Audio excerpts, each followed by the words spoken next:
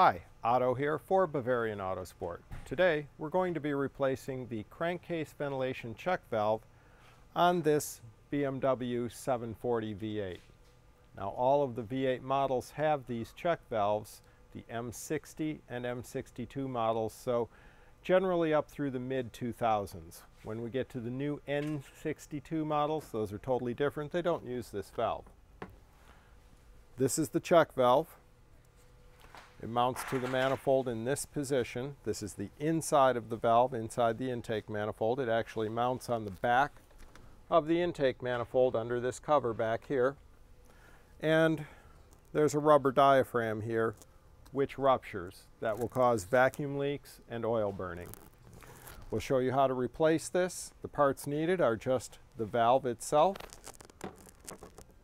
the gasket for the rear, and a specialty tool we've devised to be able to replace the valve without replacing the whole manifold, which is the way a dealer would do this. We have a ratcheting box end wrench here with a short Torx bit. I've temporarily glued it in with just a drop of super glue, and that'll help keep it from dropping and losing the bit. This is a Torx T30 bit. And we'll be using the flexible hose clamp driver as well. These other gaskets you see here are for the throttle body and the throttle body mounting plate, which we might have to remove if we have problems with the two pipes that connect to these fittings here. Now, the first thing we do in this job to access the back of the intake manifold is to remove this upper manifold cover. Very simple on the V8. Push these release buttons, and those are all loose. We pull the cover off, and we'll set it aside. And you can see one of the gaskets. This stuck behind. This is this gasket right here for the other side. We'll just set all of that aside for now. Now, we're working right here. I can put my hand on the cover, and I'm not sure if you can see it in the video frame. This is the cover. It's positioned on the back of the engine this way. So it's sitting right down there. The top right here is right here on this. So we'll be removing 1, 2, 3, 4, 5, 6, 7 bolts. We've got an O-ring to a tube connection here, which is down beside the bottom of the manifold. Inside the manifold, we've got a tube that connects here and here. We also have hoses here and here, so we'll be taking care of all of those connections. We've got some other vacuum connections here as well, and we'll get to work on that. All right, now, first thing we're going to disconnect, you're looking at the back of the intake manifold here. This is the windshield cowl. This is the last runner on the intake manifold. Firewall is back here, and the cover is here. Again, this is the cover. It's positioned down like this. These two spots here, we're pulling off these vacuum hoses right now. These yellow clamps keep the hoses secured. We just pry them off back toward the hose, and then we can pull the hose off like that. There's the yellow clamp. Notice that this one on the driver's side, this tab is pointing down. We'll pull that off so we don't lose it and set it aside. Now you see the other one doesn't have a split at the top. It's actually positioned opposite of this one. You might say upside down. Again, we just pry it off toward the rear. And then we can pull the hose off. You can see this one on the passenger side, the tab is toward the top, and there's the vacuum hose. Now, in addition to those, looking at this cover, we have a hose here, which is this hose. This is the sucking jet pump hose. Here, and the rest of our connections here. Then we get to all of the bolts.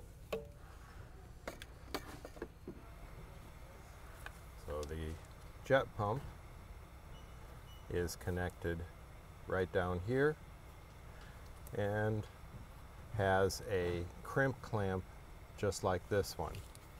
So we will cut that one off and use a regular hose clamp to put it back together. We'll get ready for that right now.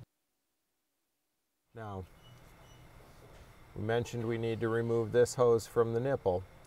The clamp is down here and we have to cut the clamp off or twist it off. I'm going to remove this one because it's easier to get to, and we'll pull the valve with the hose attached and take care of the hose later. So we're going to use some diagonal cutters on the clamp, and we're going to pinch and twist, and we'll unlock the clamp eventually by doing this. Now I've worked at this clamp with the diagonal cutters, twisting and cutting, and you can see I broke that top section. Now we'll just pry the rest of the clamp apart. We'll get the end off here, get a screwdriver under it, loosen it, and pull the clamp off. When we go back together, we're going to do the same thing with the clamp down here once we have it apart. When we go back together, we'll just use new regular hose clamps on these. Now we'll loosen the hose at the barb here. Okay, now you can see I've got the hose loosened and I'm able to pull the barbs out. You can also see this hose is a little bit torn up. It was awful, let's just call it stuck on the barbs on the fitting. We're going to want to replace this hose here, so we'll be prepared for that. Now we're ready to undo the bolts and remove the actual cover. We're now ready to remove the cover's mounting bolts. You can check the bolt locations by looking at the new cover. The cover is positioned like this. We have the 3 bolts along the top and the 4 bolts along the bottom of the cover. Here's the tool that we'll use to remove the bolts. This is a 1/4-inch hex drive T30 bit and a 1/4-inch ratcheting box wrench. I've used a small drop of super glue to secure the bit in the wrench. In using the tool, make sure that you keep the bit fully and squarely inserted into the female bolt head. We don't want to strip out the Torx bolt head. Okay, now I am on the last bolt here. I've removed this one, and this one across the bottom. And of course we did the top 3 already. Those are easy. I'm on this last one in the lower corner here. This is one of the easier ones as well. Quite frankly, these 2 are the ones you're going to have trouble with, and you have to be creative. You'll be down there with both hands trying to get the bit on and secure, and turn your wrench just enough to loosen them, and then trying to work them out once they're loose. You have to use the wrench on most of it. So if the camera can see the wrench down here, I'm on the last one. I've got it loosened to the point where, there I am, I can turn it, the bolt, with 2 fingers to finish pulling it out here.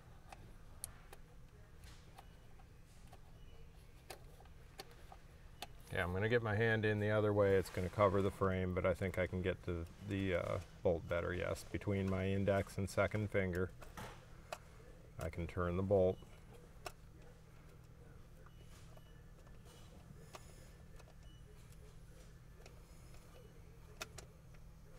And here we come. And there we go. So that's my last bolt. Now that we have all of the screws removed, the cover is ready to be removed. Now we don't just yank the cover off. There are a couple of things to pay attention to. This is the inside of the cover. Remember, it's mounted down like this. We have a tube going through the inside of the intake manifold that pushes over this rubber grommet. Another tube that butts up against this grommet, and this is on the exterior from the cover, there's a tube running along the side of the intake manifold that pushes over this nipple and grommet. So we have to be in consideration of all of those. The main thing is the tube that's inside the manifold that pushes over this grommet, excuse me, and the one here, we don't want to pull those tubes rearward and dislodge them at the other side of the intake manifold. So we're going to be careful of that as we pull the cover off. Now, I'm going to just get it moving here. Now, I'm going to look. If I had a light, I could see in here. Now that moved before I was actually ready to. I was going to put a screwdriver in and touch the tube to make sure the tube stayed while I pulled the cover. Now at this point here, I can tell it is loose from the tube. The tube stayed in place. And here we are. Here's the cover. Here's the nipple we were concerned about the tube being on.